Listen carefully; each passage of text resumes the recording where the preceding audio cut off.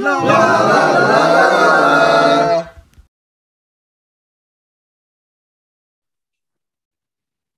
Welcome to the Letterman Podcast. As always, I am Mike Chisholm, and as always, I am excited to be here to talk about the body of work, what I consider to be, what many of us consider to be the greatest body of work in broadcasting history, to talk about David Letterman and Company.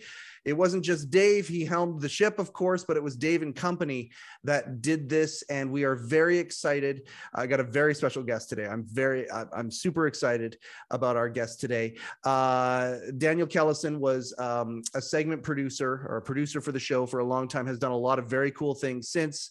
Hopefully we can get to a lot of the things I want to talk about today, including some of the iconic moments he was part of. I want to talk about Norm Macdonald and, of course, his role with Jack Hole and Kimmel and that stuff. Lots of cool things that we can talk about. Before we do, I have to right now announce our very first sponsor. This is my very first time doing a sponsor obligation for the Letterman Podcast, and I couldn't be more excited about it because the Letterman Podcast is proudly brought to you in part by the Hello Deli. The Hello Deli in New York City, right in Ed Sullivan Theater, Rupert and Company. We're so excited that they are our very, very, very first sponsor. Hey, listen, did your Late Show mug break, or do you have your Late Show t-shirt? It's kind of seen better days. Did you know that one of the only places in the world you can get Late Show with David Letterman merchandise is at the Hello Deli? Go to hello-deli.com. You can see the store there. He's got all sorts of Late Show merchandise at phenomenal pricing, by the way. Also, some Rupert t-shirts. Very excited. Rupert and Company, you're going to be seeing a lot more of him do some pretty neat things on the Letterman Podcast moving forward here. But that's my sponsor obligation. That's the first time. Now I'm done. And I don't feel cheap or used. This feels right. This is the thing to do. I love it. I'm so excited about this. But now that we're done with that, let's bring a guy who has been a producer or a part of some of David Letterman's most iconic moments, especially taking over the Late Show. A lot of juice in those years, a lot of energy in those years when he took over the Late Show and actually creating a franchise that could compete with the Tonight Show for the first time in history. Daniel was there. Daniel Kellison, thank you for taking time out of your busy schedule to be part of the Letterman Podcast today. I'm very happy to be here. Thank you, Mike. Oh, man. Man, not as happy as I am. This is a very, very cool thing. When did you start working for Dave and Company? I was a college intern starting. I was at NYU at the time, and I guess it was 1988. You started there in 88, and your tenure ended when? 95? 96. 96. 96. Yeah. Okay, well, what a time to show up at a show. I don't know if there was a show that had more national attention, especially for that really hot period there, but you were there for, I mean, in my mind, one of the most iconic moments in television history. Did you know that you were witnessing broadcasting and television history when you were there, or were you just too fresh out of school that you didn't know what was going on? Well, you know, Letterman was then my hero. I mean, he was sort of like the guy that I looked up to comedically, and I think he was every college kid in America's hero comedically. And he was new and different, and smart and funny, and was more than happy to deflate the sort of people that were sort of inflated in their own self-value, and we sort of, in college especially, we really looked up to him. So I was at NYU. I was in the dramatic writing program, and I wanted to be a playwright. That was my goal, and I realized that was probably never going to happen. That was never going to. I was going to be a bartender, and I was drinking a lot as a bartender, and I actually bartended my first 2 years I worked at Letterman. Oh, wow. But I realized that I needed to sort of figure out a real career path for myself. And Letterman being my hero, I applied for an internship. This was in the NBC days. Was being an intern there at that point very similar to what it was like when he moved over to CBS, or was it was it different? Were you an intern for NBC and you would be like a jack of all trades for different No, programs, or were you no, strictly? no, no. It was specifically for Letterman, and no, it was a coveted job. I knew that, Yeah. and I was determined to get it.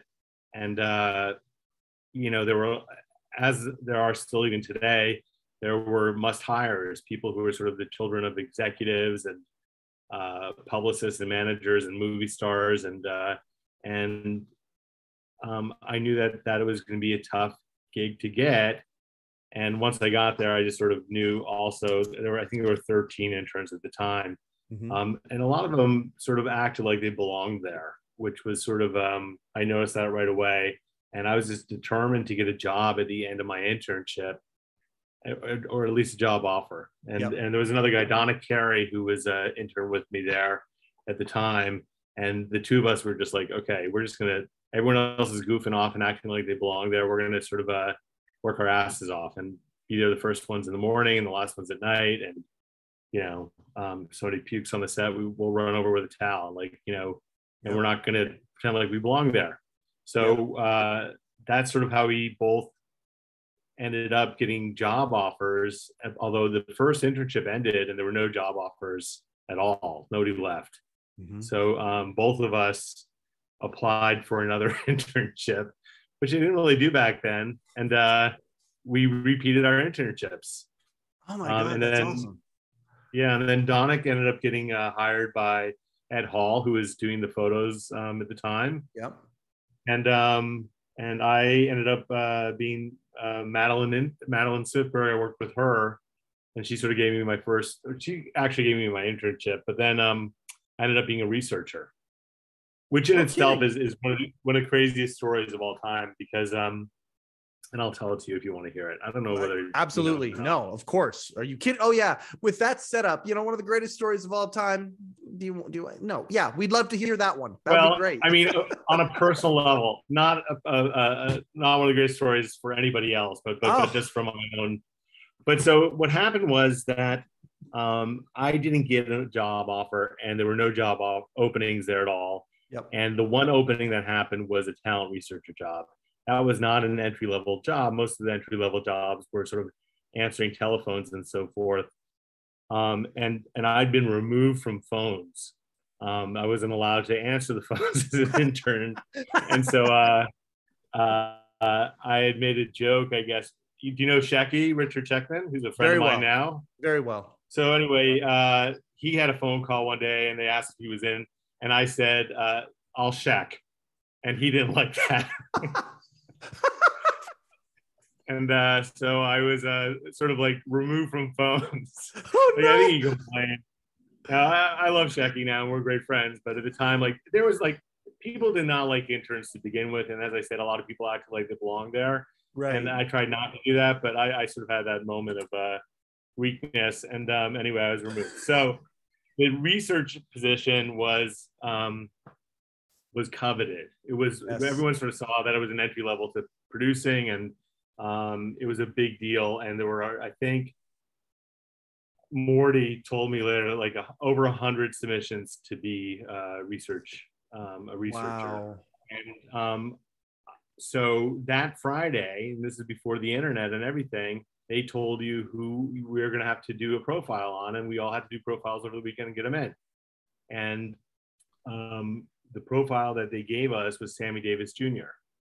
So I like beeline to the New York Public Library, got out his 3 autobiographies, which are, I don't even know, yes, I can. They're all like 800 pages. It was ridiculous. And so got them all, went home and just started devouring them.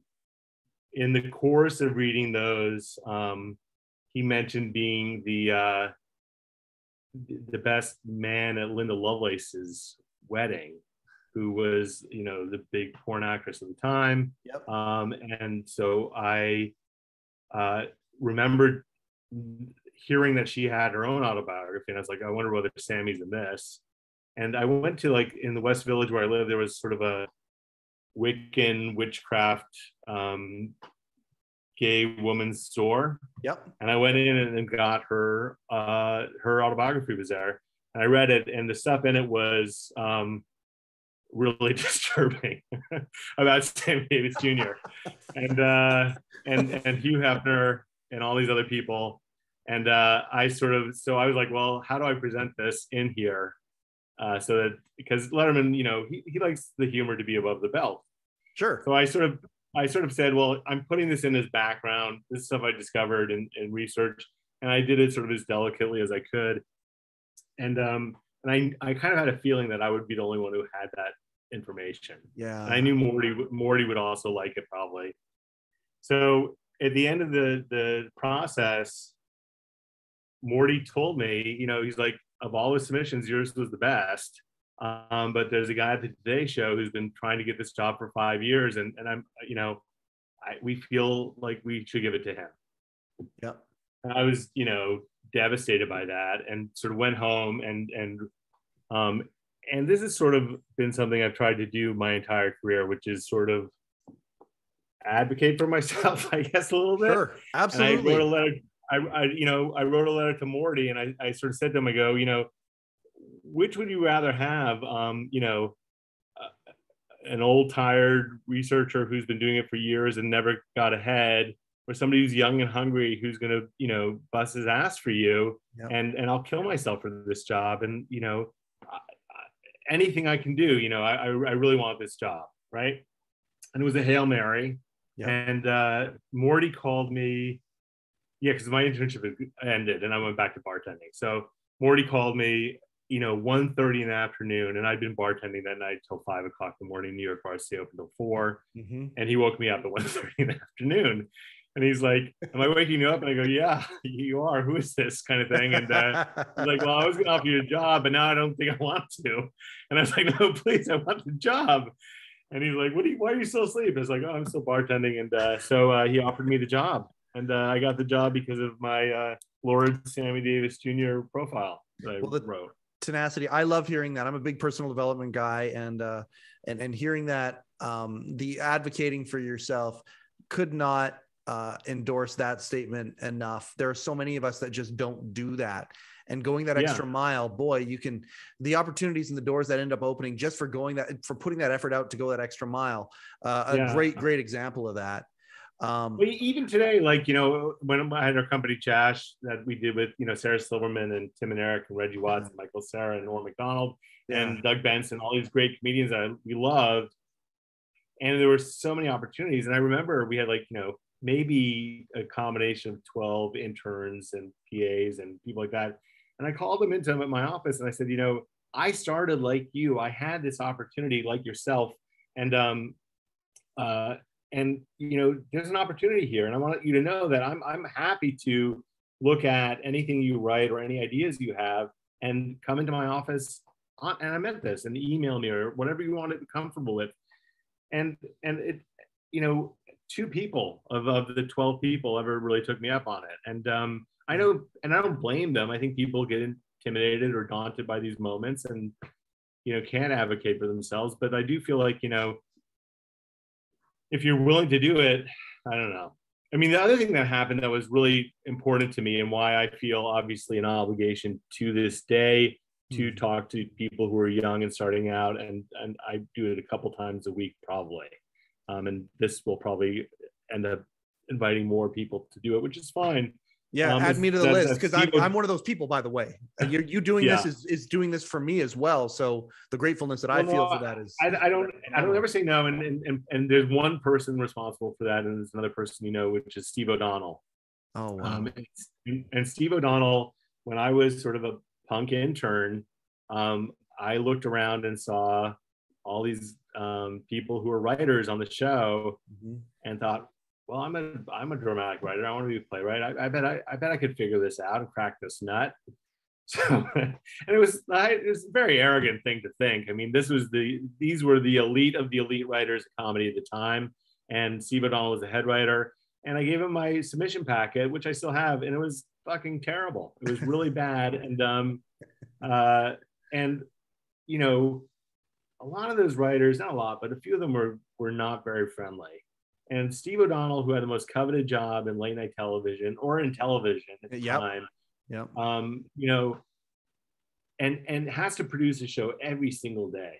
This wasn't like, Chris Rock won the Emmy every year and did like 8 shows a year. Yep. This is 200 shows a year, and the quality never can lower, whatever. Mm-hmm. He took my packet and he said, I'm going to take you to lunch. No gain for Steve O'Donnell on this at all. A nice guy thing. I didn't ask him to go to lunch. He said, I'm going to take you to lunch. We went to Sparrow. He went through page by page with me my material and was encouraging, but also realistic. Yeah. And I never forgot that kindness that he showed me. And it's been my privilege to work with Steve on maybe 6 different shows since, and hire him since then, from Rosie O'Donnell to Bonnie Hunt to Norm Macdonald to The Man Show to Jimmy Kimmel Live. He has been an integral part of my career and my life, and is a guy that I love more than anyone. And it all started with him showing me kindness at a really vulnerable time in my career. So I think of that all the time.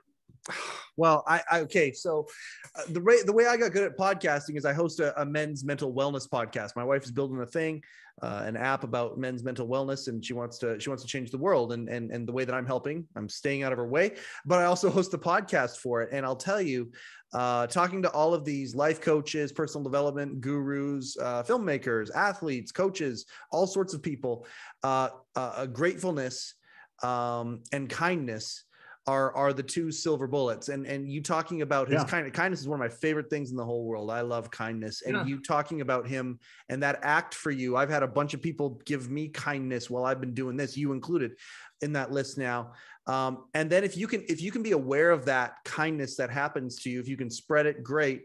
And then if you can spread the gratefulness, and you talking about this X amount of years later and what it led to.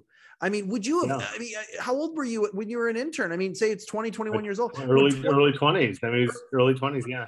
To say the statement to 22-year-old Daniel Kellison that you are going to work on a bunch of projects in the future with Steve O'Donnell and be a peer with him. Like, what would that kid have said? Like, that is crazy what you just talked about. That's amazing. No, and that was it too. I mean, it was so, unnatural that I was there. It was so not part of the plan. And I wasn't a Harvard guy. And I got into NYU into the general studies program, which was sort of the remedial part of NYU, because my high school counselor knew somebody who worked there pretty much. I got turned down from every college I applied to. And honestly, that I could prosper at a place like that was beyond comprehension. So that I took every opportunity I had to heart, and did everything I could to succeed. But I also ended up being the Peter principle. My calling was interviewing people and helping them come and tell stories in sort of an organic way that were funny and made them look good and made our hosts look good. And that was really, I found that was a skill set I had. So and part of it, I think part of it really was born from the fact that I've never been uncomfortable talking to anybody, be it presidents or Pavarotti or anybody. I've never been nervous about it. It's just not in my thing. And Letterman was amongst those. And I think a lot of people were really nervous talking to Dave, and working with Dave, and anxious about whether he liked something or not, which we all wanted his approval. But I don't think that I ever felt uncomfortable. And I think that I think the reason why I was able to prosper there with him is that I, to some extent, is that it was easy to talk. I never asked anything of the guy. That was one thing, and I just was happy. I was so happy to be there. So, and I think I also made the things that I worked on, went well, and he trusted me, and so that was sort of how that worked also, I think. I love parallels. I wish I could reword that, but you get the gist of it. No, are you kidding me? No, it was raw and real and authentic. I think you worded it perfectly. Also, you two are very similar in the fact that, the whole reason I started this show was inspiration from Dave. I didn't have the moment that he had in the communications class, where he realized, oh, I can do this. I didn't ever have that moment until I was in my 40s. And it was the idea that he, self-professed C student, again, but with that drive, no, you know what? I'm going to jump in my truck and drive from the Midwest to California. And I'm going to crack that nut. I don't want to be a standout, but I'll learn the discipline because I know it's necessary, because the Comedy Store is how you get to, at that point, his goal, the ultimate broadcasting position. Look at same thing. Like, you guys are very similar in that regard. From a background standpoint. Kimmel's the same way too. Kimmel's not a stand-up comedian, and he also was a broadcaster, but he totally, he idolized Dave, which is part of the reason why he and I became friends, Jimmy, in the first place, was because I had that connection. But he had a similar path. He was not a stand-up comedian, and so that was an extra hurdle for Jimmy Kimmel to clear. It's the same thing. And sometimes learning those skills to have, for the bigger goal, extremely important. We could get in the weeds on this. Like literally, I could talk to you for hours about this. I want to make sure that we get to some of the things that people are going to want to talk about. Madonna. Yes, we're going to talk about Madonna. But other things as well. Now, you get there for a while, you're doing the research thing, old school, no internet. People don't understand that part of it. Having to go to libraries, having to figure things out, make connections like that. There was an NBC library. There was something called Nexus Lexus at the time, and we paid for articles, based on how many we wanted to print out, and there was a limit to how many they would let us print out. Yeah, that's a different time than it is right now, and people can't even. Some people can't even fathom that. That's the reason we're doing the show, is to pass on that torch and to pass on that knowledge to people. So you're doing that for a few years. Did you stay as in the research department right until the end at NBC, or had you already moved over to producing at that point? I think I got promoted. So let's see. I was a researcher, and I used to provide all this sort of segment material to the producers, and that was mostly Frank Gannon. And then I was also booking. I started booking some of the human interest guests, and then some of the athletes. And then I booked a human interest guest, and it was a big coup. And from that, and I wrote an intro. The intros are such an important part for Dave. I wrote an intro that ended up being, I think, the front page of New York Newsday the next day. Holy smokes. And they let me start producing some segments from there. So, wow. So what happened was, there was a kid, and again, it's such a cool story, I think, is that remember when, and I don't know what year this was, 91 maybe, or 90 or 89, something. Dan Quayle was the vice president. Yep. Or maybe they were running for 1990, maybe it was 89, something like that. Okay. And he went to this chalkboard and wrote the word potato. Yes. This kid, William Figueroa, did, and he wrote it correctly. It's a kid, and then Dan Quayle said, no, and walked up and wrote an E at the end of potato. And it was a national scandal. Now this kid, William Figueroa, he ended up, everybody wanted to book him. That was sort of the big booking, the big coup in the Today Show. We were going to get the Today Show and Good Morning America. And I had, I used a tack that I didn't invent, but it was sort of like I'd heard legends of before, which is we delivered a pizza to his house. And in the pizza, I put a note saying, hey, I'm a nice guy. If you want to talk about this, we'd love to have you on, kind of thing. And he agreed to do it. And because I got him as the booking, they let me write the segment. And so I wrote the segment for William Figueroa, and I wrote, yesterday, what did I write? So yesterday, our next guest walked up to a chalkboard, the events that followed terrified a nation. And so the cover of the Newsday was Terrifying a Nation. It was a picture of Quayle and the kid from, the thing. But from that, and that went really well, they ended up letting me produce more and more segments, and that's where I got my foot in the door as a producer there. You know. Oh shit, that is fantastic. That's lore, and that's the way I look at this anyway. And many of the people who are in our community already, that's lore. I love that story. Okay, so yeah, so we're at the end of the run, but you still had a few years as a segment producer at NBC. Yeah.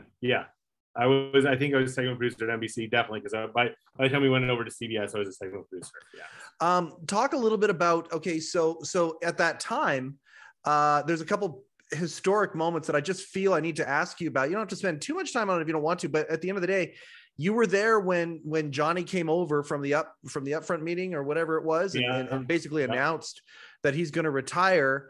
Yeah. And then the kickoff to the craziness, which had been started behind the scenes before that, of course, that we've all read in Carter's books. But I mean, that was kind of the firing gun for the public in a lot of ways. Were you there that night? I was not at the upfronts, but I was there, on the show. And I think to this day, I was still mad when Letterman did that Doritos commercial with Jay Leno with Oprah.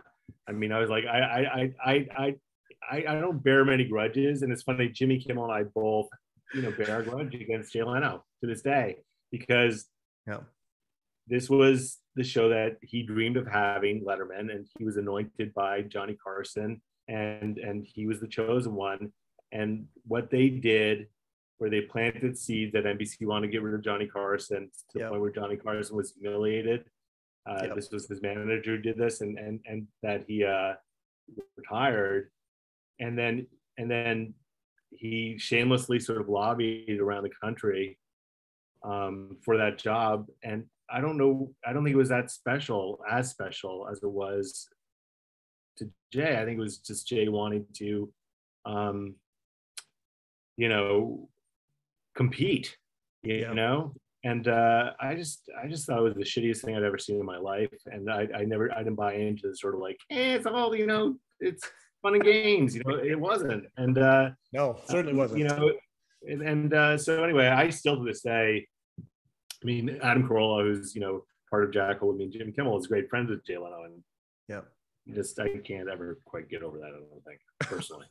I know what you're talking about. The tribalism within the Letterman community is still evident to this day, and it's one of the scars, or whatever you want to look at it, character spots in a story that to me, I think for me, it's probably my number one story in entertainment. Both Bill Carter's books, by the way, I'll throw this out to the audience. If The Late Shift, incredible book, and then The War for Late Night, which was the sequel that we all had to endure internationally. It was so compelling. NBC decided to do it again.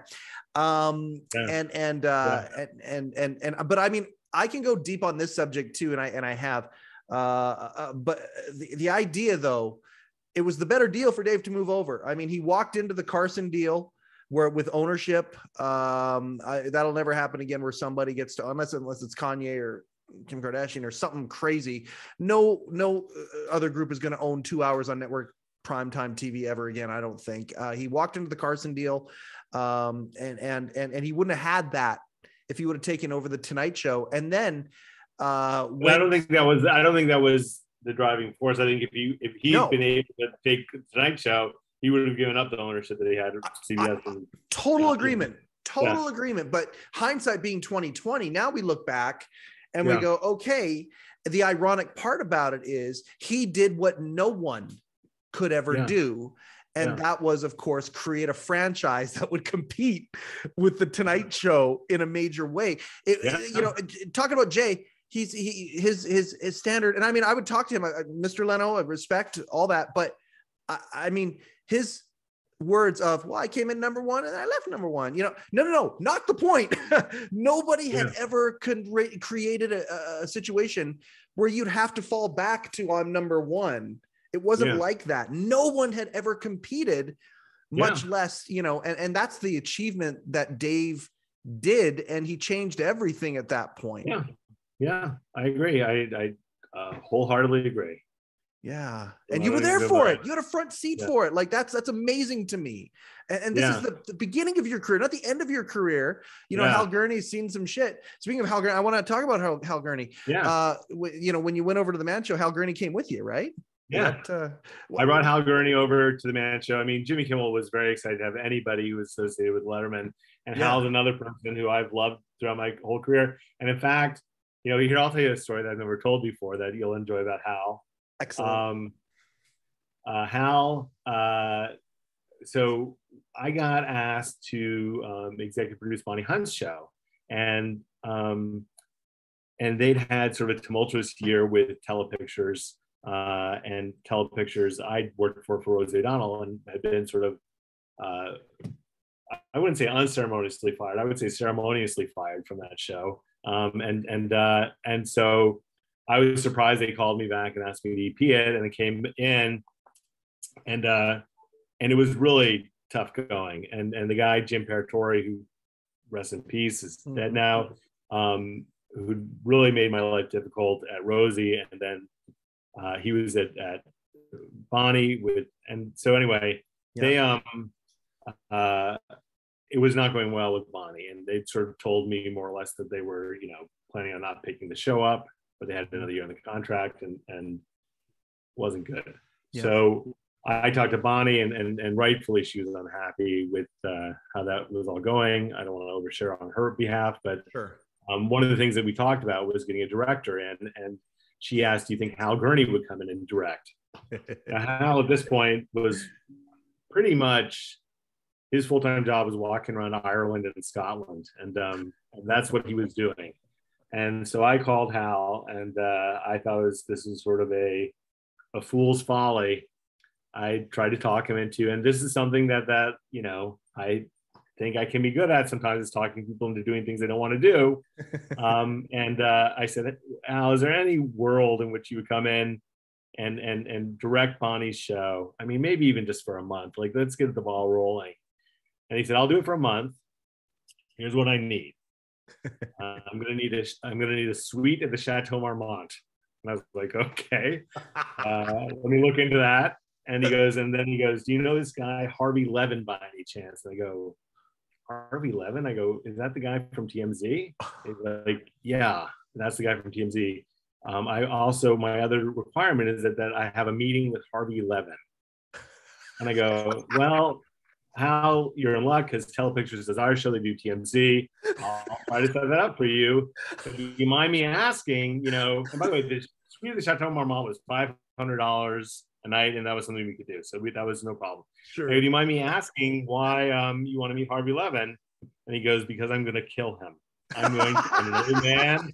I don't have much time left on this planet, but I'm going to do the world a favor and take him out. Oh my God. Like, okay, well, let me see if I can make that happen for you, Hal. I don't think that, you know, I don't think you're wrong here. So, yeah. So Hal came out. He never met Harvey Levin, to my knowledge, but he came out and worked with us for a month on Bonnie. So we've traded 2 or 3 emails back with Hal in the last couple of weeks here. I hope he wouldn't mind me telling that story. I don't think. No, God, no. I'm certain he won't. I was going to ask you if you would mind me calling that back to him when he and I finally connect. That's what I was going to ask. Sure. By the way, I think these kind of conversations with Hal happen on the daily, where he has sort of like these funny conversations with people. So I don't know whether he'll even remember it, but hopefully he will. Oh, that's great. I swear it's true. That's fantastic. Okay, so again, another thing Hal will tell you is that when we were at the Man Show, we were at a restaurant, and we wanted to have a picture of all of us with Hal. Yeah. And we all decided to take our shirts off at the restaurant, and thought that would be a funny picture. As one does, sure. Yeah. At the fancy restaurant with our shirts off, and we all took our shirts off. And Hal tells me that is his singular show business regret, that he never took his shirt off for that picture. I still have the picture, and it is a great picture, and it's actually funnier because Hal has his shirt on and everyone else has theirs off. But there you go. Oh, that's fantastic. Eat your heart out, Bert Kreischer. Happened way before that. Man, that's a fantastic story. I appreciate that so much. Hal was, as far as I'm concerned, he was a cast member, director. Oh, yeah. Okay, fine, but character in the show to no end. And so he took, here's the thing that he did that was, and maybe I'm stating the obvious, but for people who don't know this, he would take a lull in the show, and he would just take the camera and like shoot somebody not wearing socks, and then it would break up the audience, and it would give Dave something to talk about, kind of thing. Sure. Like if somebody was sucking as a guest, that was a great thing to do, or he'd cut away to somebody in the audience who's asleep or something, he was a big part of that show, and he was the producer as well as a director and a creative writer as well. Yeah. So, he was integral to that and irreplaceable. Absolutely. Okay. So I write about it, this moment here and how, this moment happens, and it's the greatest thing in the world because I'm doing an exchange with Dave. I made him fucking laugh, which is one of the greatest moments of my entire life. But then he goes back, comes out, and immediately before he even starts the opening remarks monologue, before he starts the monologue, calls back the conversation. Suddenly there's a shot of me in the audience laughing my ass off again. And it made the show. That was, even though I made Dave laugh, that was the dream come true, because Hal, in my opinion, for those of us who are enthusiasts of Letterman, how badly did all of us want one of those moments where you could be the person in the audience that they cut to? And that's Hal that did that. That's Hal Gurnee that made that happen. Yeah. But the other thing you're talking about too, making Dave laugh and sort of, that was really so important to me. Getting things that made the audience laugh and creating moments that got people talking about the show. That was, that was what motivated me, more than anything, Well, shit, Dan. I don't know if you've been in Hollywood or you're a professional and you just know how to segue, but boy, oh boy, did you ever know how to segue. Let's talk about some of these moments that you were the guy. Okay. So segment producer, Drew Barrymore. Yeah. Okay. Yes. Madonna. By the way, I don't know. By the way, the Drew Barrymore thing, it's funny. I will preface it only by saying it was a different time. And of course, yes. And yes. And I think there's some context that's needed there, because it wasn't just me, browbeating a 19-year-old innocent girl to flash David Letterman. Yeah. It wasn't like that at all. And what had happened was, do you want me to tell that story? Are you going to go through a bunch? No. Hey, no, please tell the story. Let's do it. Yeah, absolutely. Okay. So with Drew, there was this place in Tribeca, and I lived downtown New York, called Blue Angel. And it was really a unique place in that it wasn't a strip club. It was sort of a cabaret. And then like Parsons art school students would take their clothes off in nuns outfits to Frank Zappa songs and dip candle wax on their naked bodies, kind of things. And then there would be cabaret acts and jokes and things like that. Yep. And Demi Moore, who was researching Striptease, this movie she was in, had told me about it, and I told Letterman about it, and I'd gone, So anyway, So I think I can tell this story. So Letterman one day, I told him about it. I'd been one night, and it had been really like being in Paris and seeing something that you don't see anywhere else. Absolutely. Yep. And I said, I'm going to go this Friday, and if you want to come along, you're welcome to. Now, I meant that in sort of the way that Dave, didn't go to the White House. He never went anywhere, but he lived down in Tribeca, and so maybe it wasn't completely impossible. Sure. And I think that he was curious to see what the hell was going on in this place. And so he said, yeah, sure, I'll go with you. Yep. And I thought he was kidding. And he said, I'll see you Friday at 8. I'll meet you at the bar, Embassy Bar, which my buddy, one of my great friends, owned this bar, and it was right around the corner from his house. So I went to the bar on the off chance, and he wasn't there, and I left. And I knew, I was like, what is stupid? Of course he's not gonna go to this. And so he said that he went to the bar and was swarmed by people, because he never goes out anywhere. It was David Letterman walking into a bar, basically. Yeah. And then he said he retreated and went home. And then at that point, he's the hottest celebrity in America, period. He's on Probably. Time magazine. And, yeah. He's on he was gigantic to the gigantic at that point. Yeah. And so Lori Diamond left messages on my answer machine going, hey, Dave's looking for you, but like it was before cell phones. So anyway, I went back in. This leads into the Drew Barrymore story a little bit. So Drew is coming on the show, and what's interesting is the day before she comes on, she goes to this place, Blue Angel, and Drew, being the free spirit that she is, gets completely naked on the stage and has the time of her life. And it's the front page of the New York Post, but nobody had cameras, nobody had phone cameras. It was just a big story. Yep. And to her credit, she didn't cancel the show because everyone wants to talk to her about this insane moment where she takes all of her clothes at the strip club. Sure. And I'd produced her before, and she got on the phone with me, and this is before publicists listened in on everything. And she says, Dan, it was the most liberating experience of my life. I've never felt freer. I've never been, never felt better on my, anything like that. And I loved every second of it. And I said, I've been there. It's a great thing. I tried to get, and so this is context. I tried to get Dave to go one night. He got I tried to talk him into it. He kind of half-heartedly decided, but he never made it. And she's like, oh my God, he would love it. And basically, talking about her, and I go, well, it's his birthday. Maybe we could give him a little performance kind of thing of his own. And she's like, oh my, and now that's the part that's inappropriate on my part. I should never have said anything even resembling that. But she said, through oh my today's God. lenses, maybe, but back then at that time, let me just put the exclamation point on what you said. We're Gen Xers, the Gen X culture at that point there. You think of the alternative culture and the music and all of these things. It was a very different time. Well, you say that it was a time glasses. where people felt liberated by this stuff, and that was sort of the impetus for a lot of it. And so she said, do you think he would like something like that? I was like, are you kidding? He doesn't get out. He would love something like that. She's like, well, how could we ever do that? I mean, it would be really fun to do. So I said, well, truthfully, if you flashed him, you're back with the audience, somebody else would sing. And she's like, okay, I'm not sure I want to do this, but let me think about it. I got to be working on my courage, but it would be really fun. And why don't you can't tell anybody. You can't tell Dave. You can't tell anyone. It's going to have to be a surprise. And not only is it going to be a surprise, but I might not do it, Sure. So just tell Paul to be ready with some vampy music for me if I need it. Yeah. Okay, great. I told Paul. So then I go and see Morty.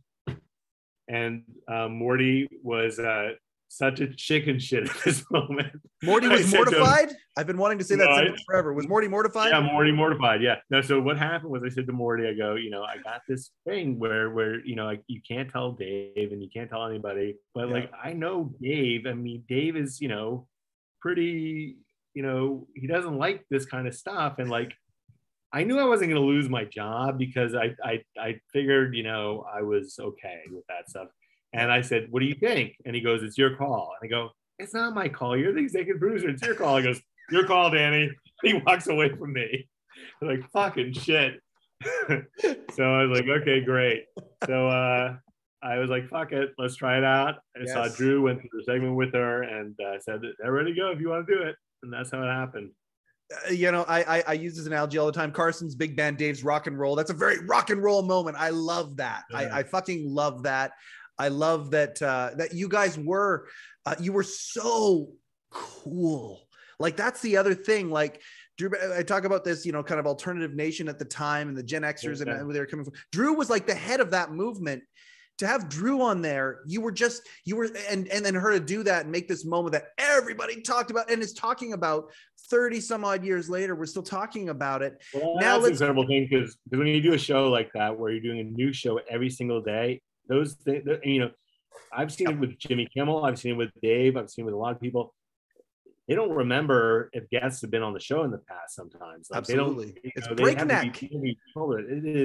It is full throttle. Yep. And then you come up for air and you're like, wait, what just happened? 25 years just went by. Kind of thing. Yeah. So that's the reason this show exists, by the way, because as far as I'm concerned, again, not to soundbite it, but the greatest body of broadcasting work in history, period. And most of it got thrown away and the next day and thrown away and the next day and thrown away and the next day. And I'm sitting here, 30 years later going, hold on, this is what makes up my DNA. We're going to pick some of those moments back up again. And the big moments, of course, that's what we're talking about here. Hopefully we get you back on another time. We can talk about some of the smaller moments that people don't know, but to talk about the cool thing. And again, being conscious of your time, because I do want to get to Peter O'Toole, because I love that story, but Madonna. And I mean, okay, so Drew Barrymore happens. Madonna's after that, right? Yeah. So with Madonna, you have to understand she is the biggest star in the world at that point. That's and right. Also fodder every single evening for David Letterman for jokes. Yep. And because she keeps doing dumb shit and funny dumb shit, and it's there's an endless amount of jokes about her to the point she where talked about. She brought a clip. Did you help her assemble the clip that she brought that night? Yes, I did, because here's what happened. So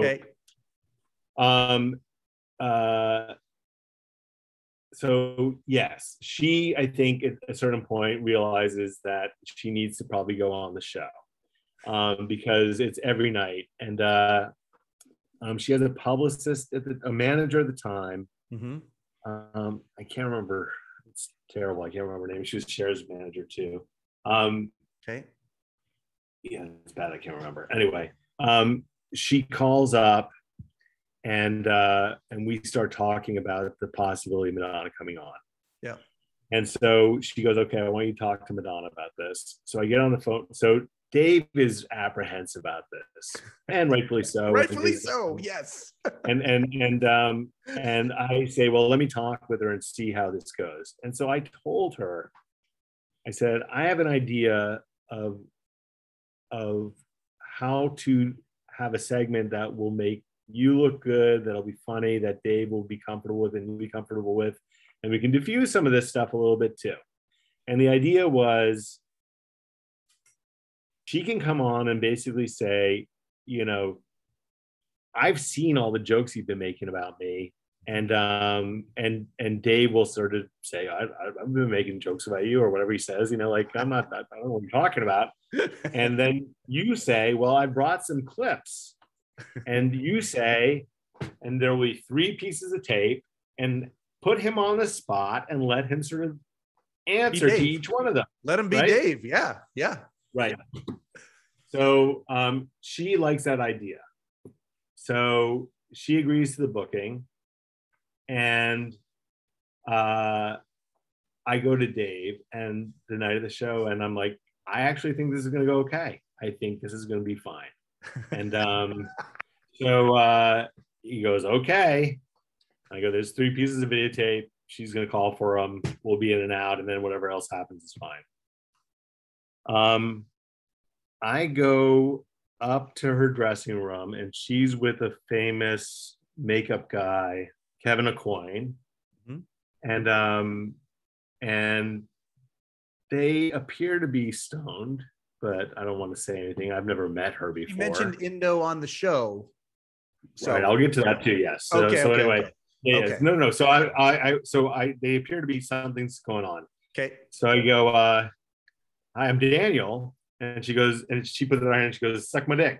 And I go, what? Like, I'm sort of smiling, like, I'm not, did she just say suck my dick? And I go, okay. And she goes, suck my dick. And I'm like, and at that moment, I was like, oh, fuck. I don't know. I think I'm in trouble. And I think there's a different agenda going on here, maybe. So I started my radar goes off, and I'm like, oh boy, this might not go well. I really at that exact moment. And so I tell her that it's 3 pieces of videotape, and she's like, that's too much for me to remember. And I'm like, it's not really too much. There's 3 pieces of video. You just call from one at a time, kind of thing. And she's like, and she says, well, we had a little endo. And I go, endo? And I didn't know what the fuck. I mean, I smoked pot, but I didn't know what endo or indo or what the fuck it was. Sure. And then she and Kevin started laughing, and I'm like, oh fuck, she's stoned. So it was like, and I was like, how do you get fucking stoned in this? Like, it's gonna be a seminal moment in television, right? And if you're nervous, smoking pot is not the fucking thing to do, right? Like, that's not it.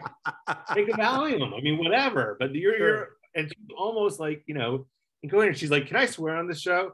And I go, well, they'll bleep you, but I guess you can swear kind of thing. So I did tell her she could swear, and that's all she did. She went out there and she tried to give Letterman her panties, and she had a fucking agenda. She didn't call for the clips. And Letterman was not happy at all. Oh, I've heard. He was, and I was really, so here's the thing. It was two things. I was frustrated because I'd sort of presented it to Dave in a way that everything is going to be great, and it fucking was not great. Yeah. At the same time, I knew this was seminal television, no matter what happened. Absolutely. So famous or infamous, people were going to be talking about it, right? Famous or infamous, right? And the other part of this was that doesn't get talked about is that she wouldn't leave. She wouldn't get off the set. The poor damn Counting Crows. The poor Counting Crows, right? The Counting Crows were making their national television debut that night. Yes. And we'd already bumped, I think we bumped somebody else in the middle, but maybe not. But anyway, we were about to have to bump the Counting Crows. She wouldn't leave. We kept trying to say goodbye to her on the air. And Morty said to me, because I stood next to Morty during the segment, get rid of her. I'm like, how am I supposed to get rid of her? Like, you just got to get rid of her, because otherwise we're going to have to bump the Counting Crows. So I went up to her and just sort of like hung out for a moment, like awkwardly, like a segment producer does. And Dave's sort of like not really talking to her. And she starts in there and I was like, wave to the audience, Madonna. And she waves like this. And I put out my hand and she takes my hand and I lift her out of the chair and I go, wave again. And I literally escort her off the stage. Holy shit. And there's a picture of that moment, which I can send to you later if you want. Yeah. Because it's me pushing her, because the CBS photographer took the picture of the moment. Me kind of escorting her on the stage and Dave laughing his ass off because he just saw when I'm dragging her off the stage. I'll send you the picture. It's a great picture. Okay, so time is slippery. I could talk to you about this forever. My very favorite. I got my kid coming in any second, but it's okay. Go ahead. Amazing. Okay. My very favorite David Letterman moment of all time, and I've got a lot of them, but people ask me, what's your very favorite moment happened in that? And that was when she was calling him soft and all these things and saying, oh, you've just gone soft and you used to be really edgy and now you're not. And he just looks at her with that smile and says, I can suspend that behavior tonight if you'd like. That's my favorite David Letterman moment ever. I love that. Yeah. And that's you guys saying, oh, Dave, she's going to do whatever she's going to do. Dave's just going to be Dave. That is when, we didn't pre-interview this. That is my very favorite moment of all time. And that was you guys saying, let's just let Dave be Dave. No, that was Dave saying, let Dave be Dave. And Dave was, so the way I always viewed these segment notes and the pre-interviews that I did was that they were a safety net for Dave in terms of if everything goes south and he doesn't have anything to talk to anybody about, they're there. And frequently, we'd be able to get some stuff that was interesting that he wanted to talk about, but there were also times when he just, went off and didn't, or times like with Madonna where he couldn't go through what was in the segment. And then that was sort of, those were the moments where Dave was at his best, I think. And, if you look at this sort of, I remember TV Guide put together their sort of, for Letterman Goodbye, their top 10 moments of Dave, as everybody did. I remember also looking at them and thinking, okay, 8 out of 10 of these were unscripted. 8 out of 10 of these were moments born out of spontaneous need. Bingo. And Dave's wit. So, it's interesting. We can all do what we do, but really, you live and die by your host. Yep. And somebody who can be quick and funny like that. So, yeah. Well, and then you guys are the team that guy, that genius relies on. And that's a beautiful symbiotic relationship. Very quickly, the next night, I think Chuck Grodin comes on. And I mean, again, one of my favorite of all time. Did you produce that segment? Because if you watch Madonna, go to Giller's channel. We love the Don. Oh, the Dons, by the way, told me to say, he told me to call you Kelly and say hi, Kelly, and give you regards. I'm thinking that he probably set me into a trap for that. So I'm going to say, hey, Kelly. Don says hi. There you go. I don't think anyone's ever called me Kelly, but I'll take it. Okay. So watch on Don's channel, or if they have it on the official Letterman channel, watch him in one of those two. Watch the Madonna segment and then look for the Charles Grodin segment the next night.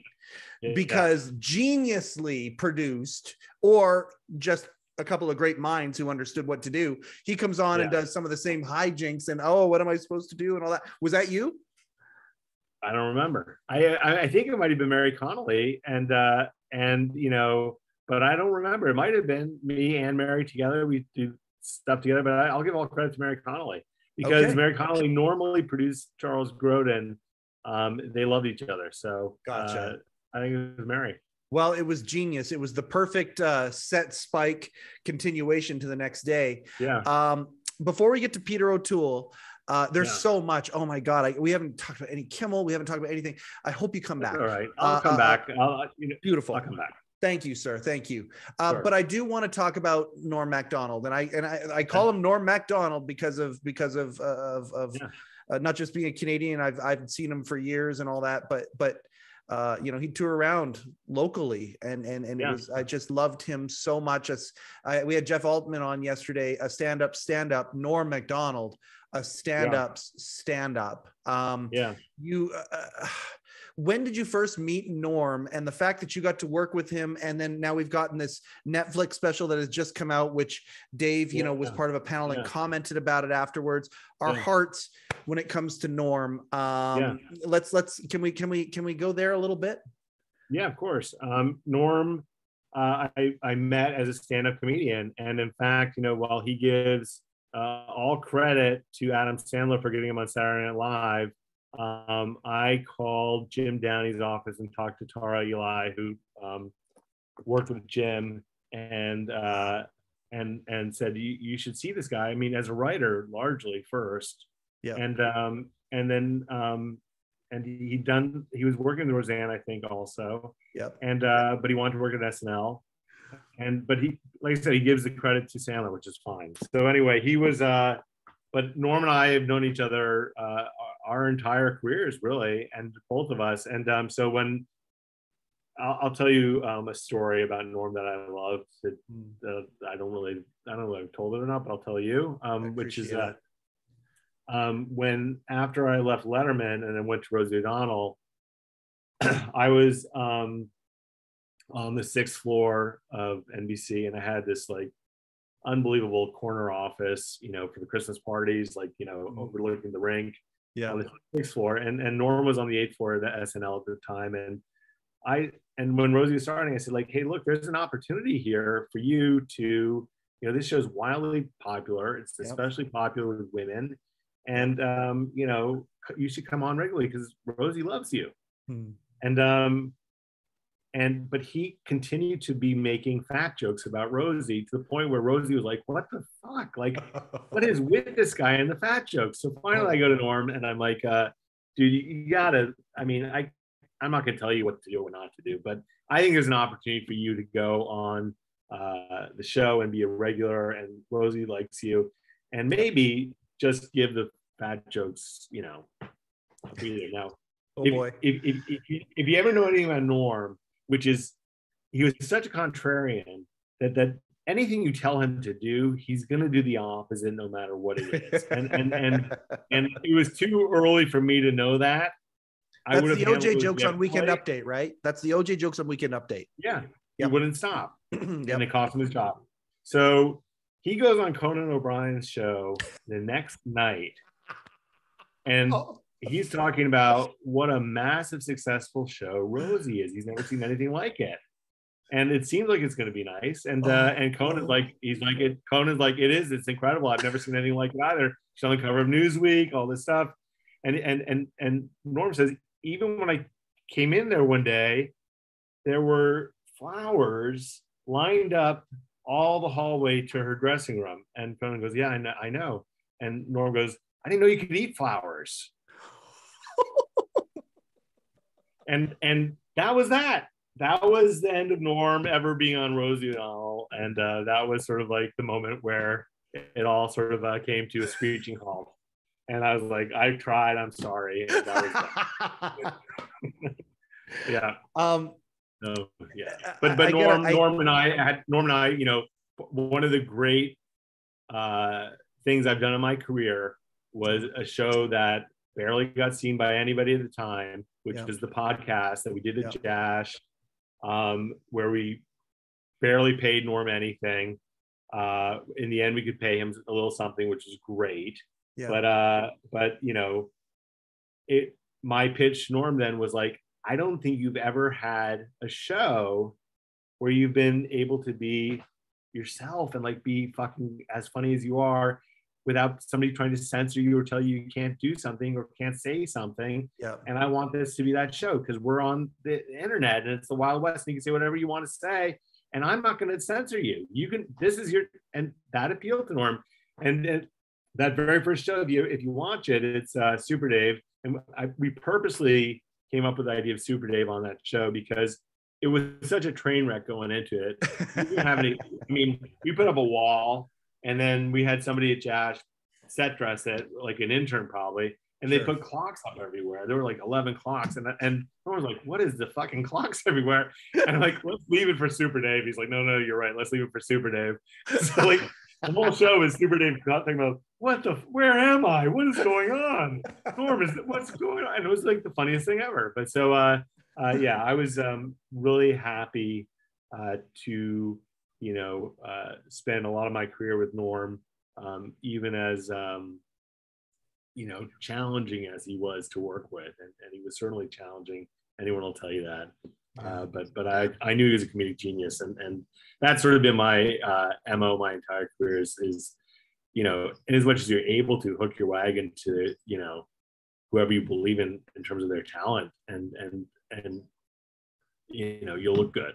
You know, that's a good way to build a career. So Norm was part of that. And yeah.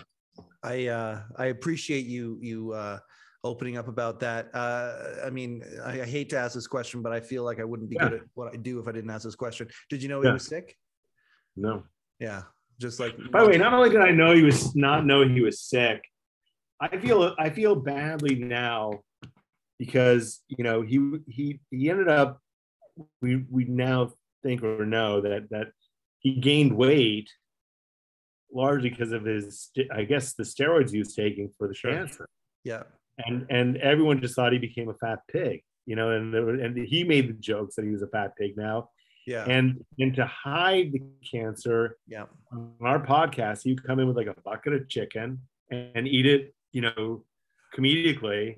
And I feel bad now because I was laughing my ass off thinking he was just eating a lot and gaining weight. And he was really, it was pretty ingenious. Yeah. And it ended up being great comedy fodder. But that's what was going on. In the pro wrestling world, that's called living the gimmick. And he was living the gimmick. I had a conversation a while back with Jimmy Hart, the Mouth of the South. And it was, we had him up here for an event, for a charity event. And it was cool because I got to be kind of his handler. That was just my job, was to take care of Jimmy. And all we did was talk about Andy Kaufman. I said, okay, yeah, we can talk wrestling. Great. Can we please talk about Andy Kaufman? And he was delighted. Oh yeah, Mike, we'll talk about Andy Kaufman. No problem. Yeah. Oh, I love him. And we went deep because he spent months with Andy. And the idea of living the gimmick like that, Norm bringing the fried chicken in and, you know, trying to get this to keep the fact that he didn't have cancer. He didn't want people to treat him different.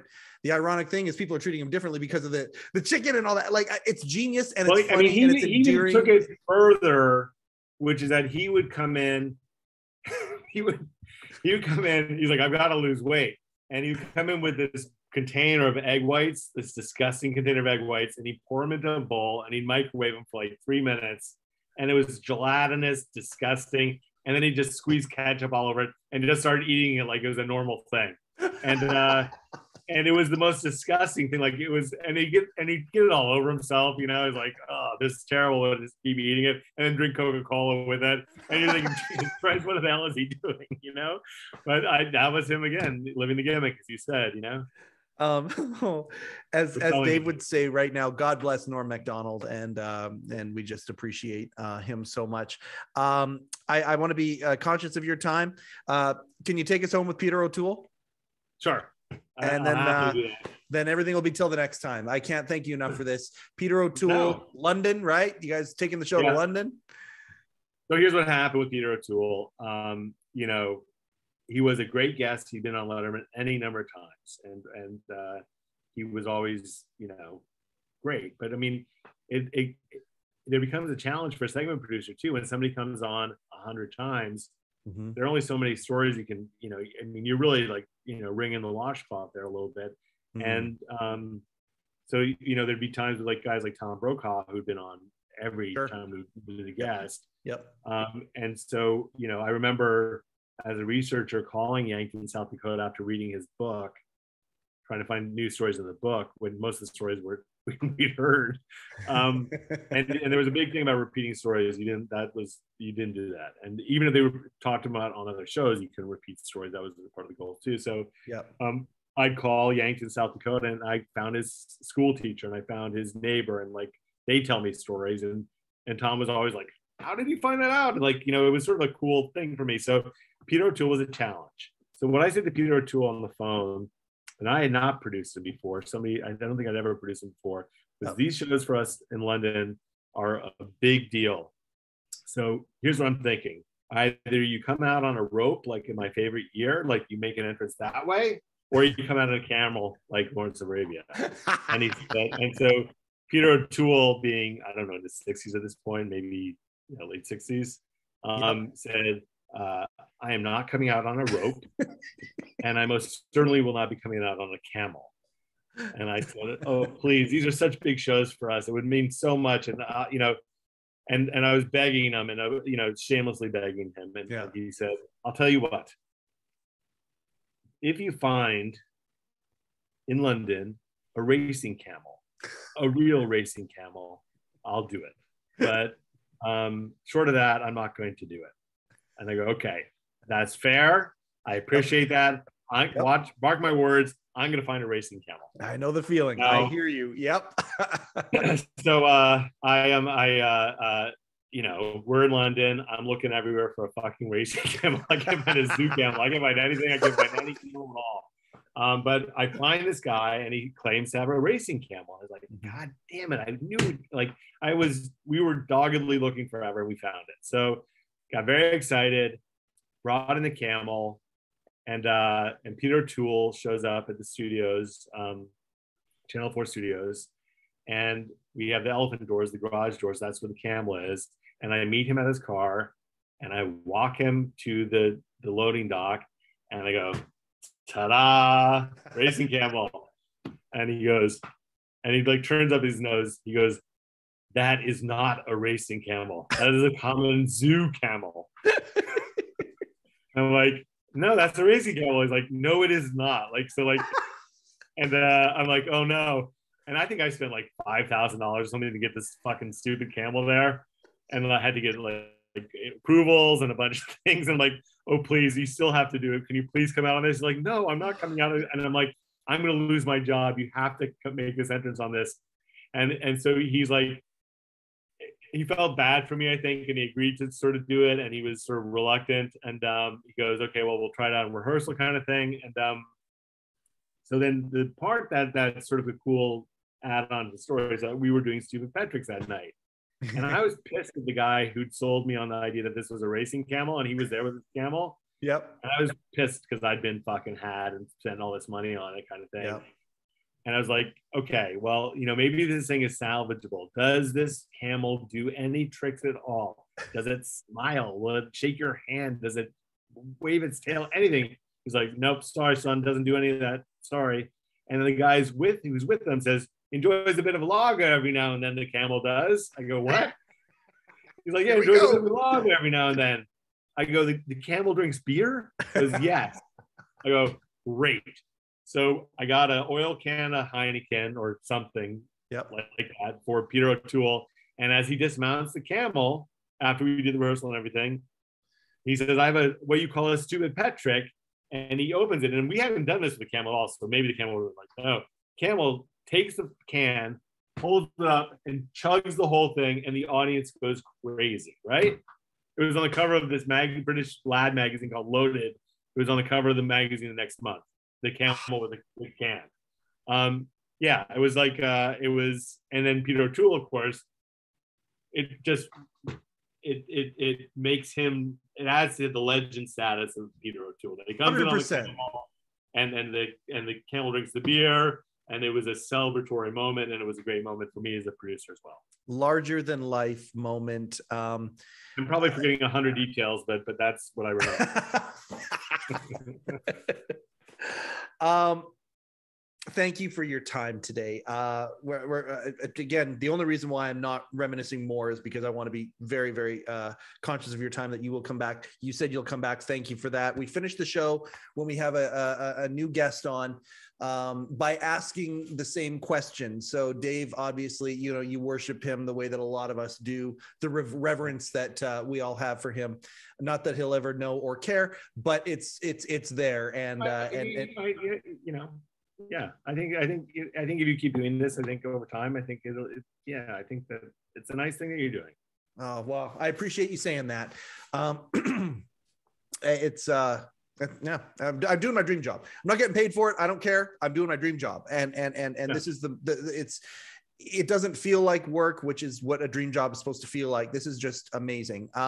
We finished the show by talking about, we're celebrating the fact that Dave has had so many different phases in his career and gone different places. Now he's doing the long form, kind of the Tom Snyder bit a little bit, but then interjecting video and things like that, making it really interesting for my next guest. I'm a big fan of it. If there were 3 people that you would like to see Dave feature on my next guest with David Letterman, who would those 3 people be, Daniel? Oh boy. That's a question I'm not prepared for, and off the cuff sometimes is best. I know.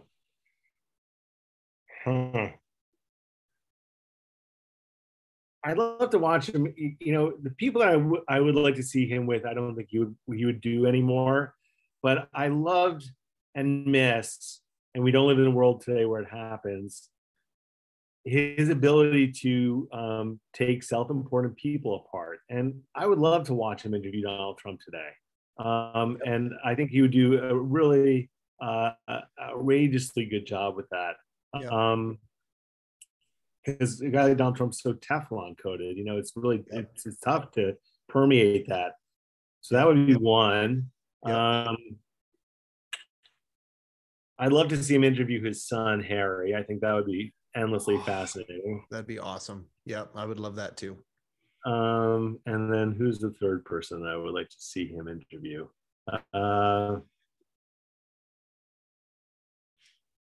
As you're thinking, Harry would be a really interesting answer, because you just mentioned being able to take somebody apart and humanize them. Well, what more person could humanize Dave than Harry? Because that's Dad, and it's not Dave, it's Dad, and everything that Dave talks about with their rapport and all that. He talks about how Harry can take a punch when it comes to jokes and things, and that I would love. That is a phenomenal answer right there for number 2. I love that. Yeah, maybe I'll just stop on number 2. Sure. Trump and Harry.